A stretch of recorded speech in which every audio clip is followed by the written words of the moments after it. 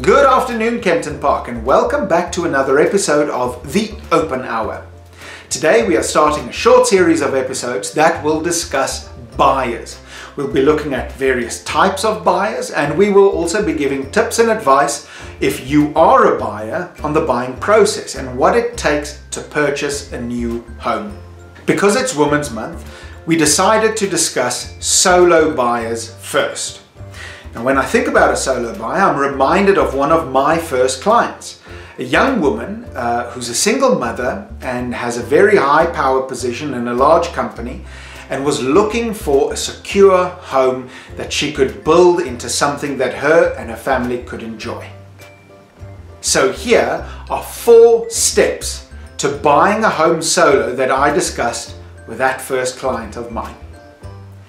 Firstly, financial planning. It is of critical importance that we get you pre-qualified.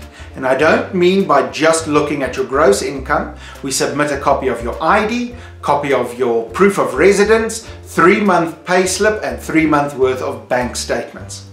That way we can get a bond originator to assess exactly what kind of amount you would qualify for. And to top it off, once we do complete an offer to purchase, we'll be halfway to the finish line. Secondly, resale potential.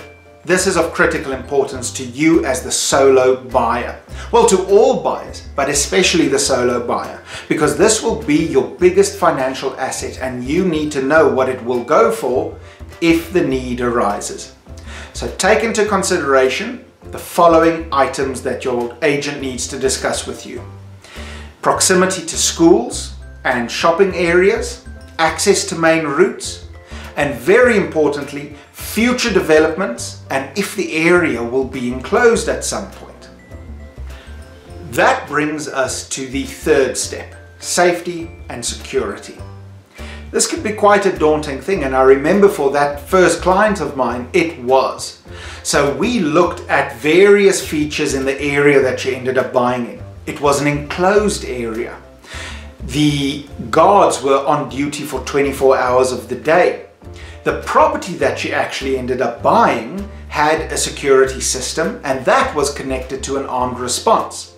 These are items that you need to consider whether you are buying in a neighborhood, a complex, or in an estate. Lastly, maintenance. It's very important that if you find the perfect home, but it needs a lot of TLC, you reconsider very, very carefully. If maintenance issues like gardening, painting, or just general upkeep of the property won't be very time consuming, take a lot of effort, or cost a lot of money, then it would be worth it to continue with a purchase. But if it does cost a lot of money, take a lot of effort, and consumes a lot of your time as a solo buyer, just leave it alone. And that's it, Kempton Park. Thank you very much for your time again today. And as always, keep it classy.